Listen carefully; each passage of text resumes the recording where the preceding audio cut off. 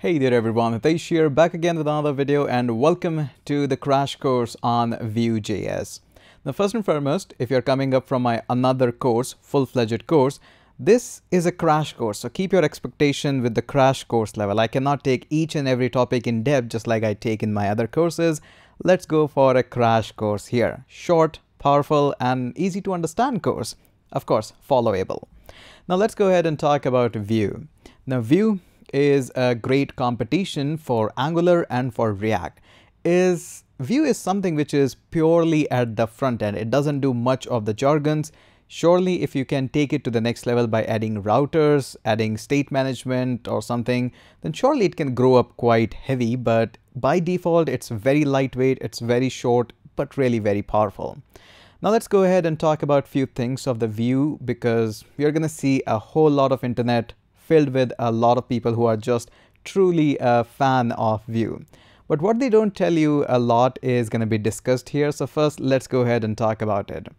Yes, 100% it's very lightweight and short. By the term short, I simply means it's really easy to understand the Vue because it doesn't have like gazillion concept, just like comparing to Angular.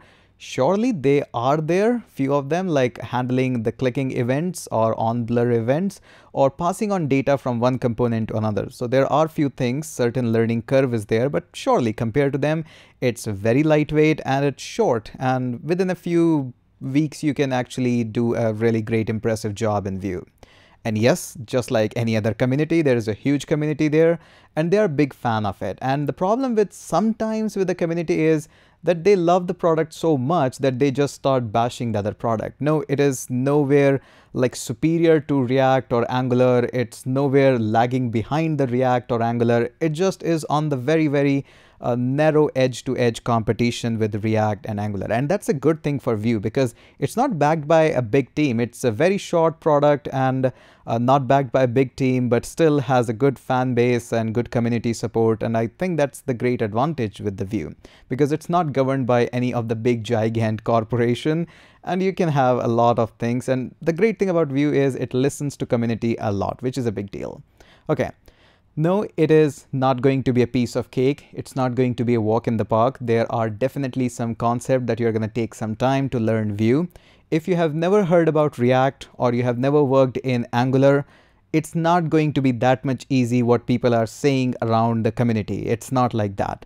Understanding these concepts, that how you pass on data from one component to another component, or what is this Vue if or V-if or V-else or anything like that, is not really very easy for beginners to understand. So whatever you have learned that, yeah, it's going to be just easy, the easiest one of all, no, it's not like that.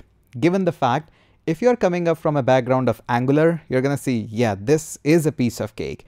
If you're coming up from someone who has learned React and have implemented a few projects of Redux, you're going to say, yes, passing on the data is much more friendly here, but it's not going to be piece of cake if this is your very first framework. This is going to have a learning curve. So make sure you keep that in mind. And yes, as I mentioned, as I said, people coming from the React and Angular background, yes, 100% this is going to be super easy for you. So keep that in mind. It's not going to be an overnight magic that you're going to be mastering it. It's going to take it time. So keep the reality in check, and that's the most important thing. Okay.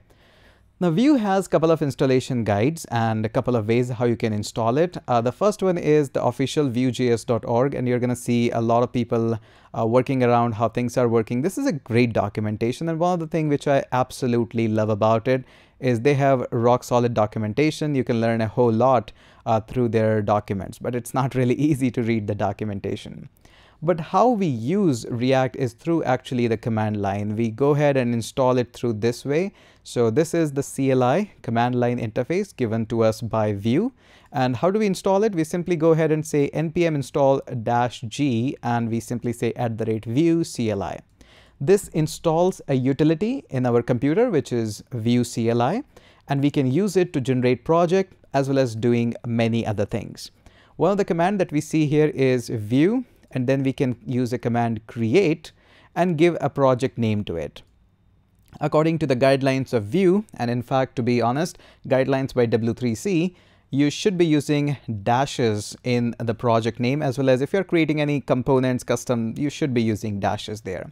So just go ahead and run this command. With this, a sidebar is included that optionally Vue also provides you a Vue UI. If you are going to run this command, this gives you a browser-based interface through which you can create Vue projects.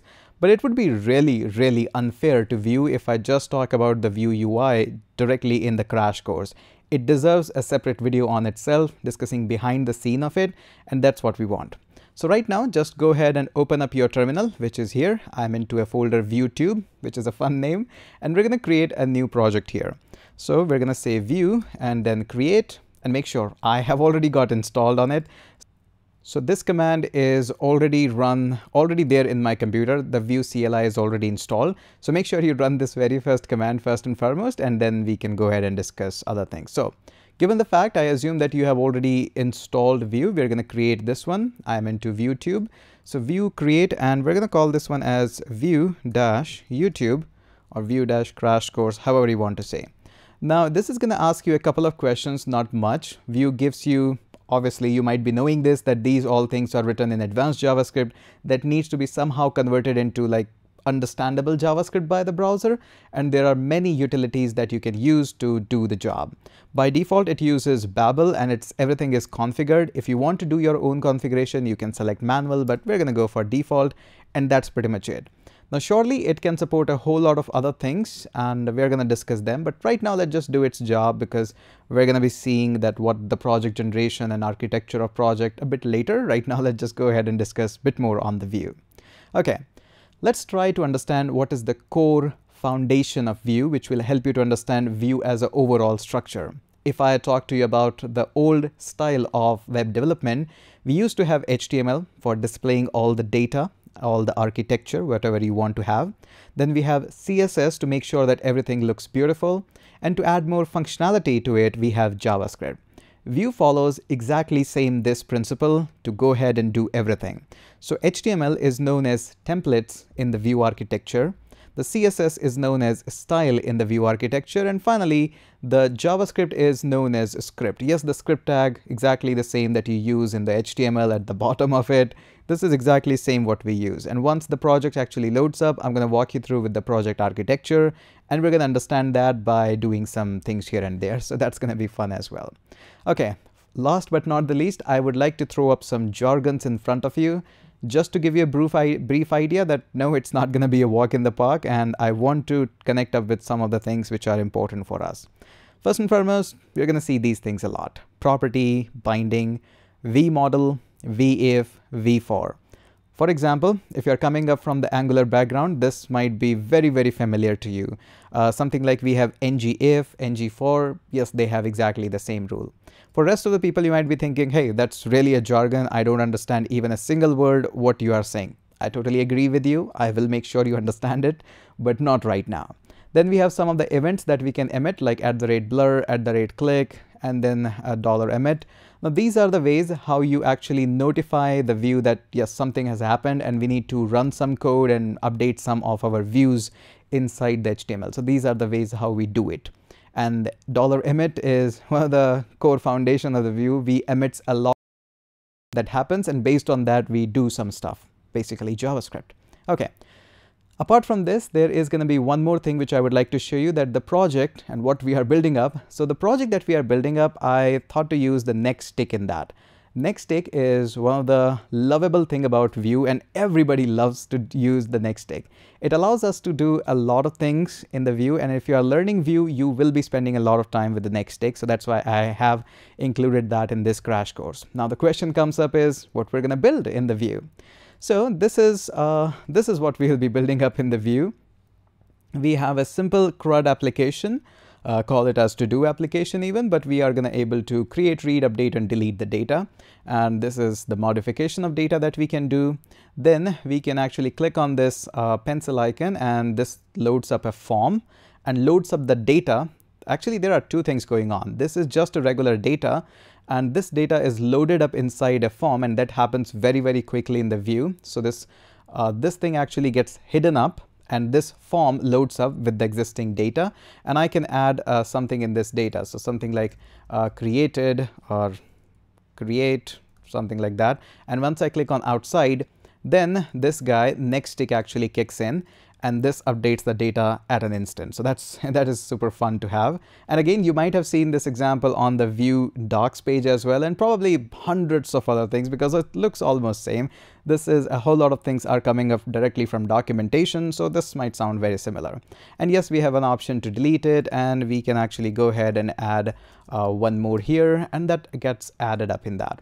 Nothing is permanent in this application. We are just loading that up from an array because maybe some another crash course we're going to talk about local storage or adding it up to the database. But I think this is already very overwhelming to understand. So we're going to take some time to understand it, because what's the point of having a crash course if you're not able to follow it up along with me? So I hope you're enjoying this. Make sure you hit that subscribe button. And in the next video, we're going to do a quick tour of the architecture of Vue application. Let's go ahead and catch up in the next one and hit that subscribe.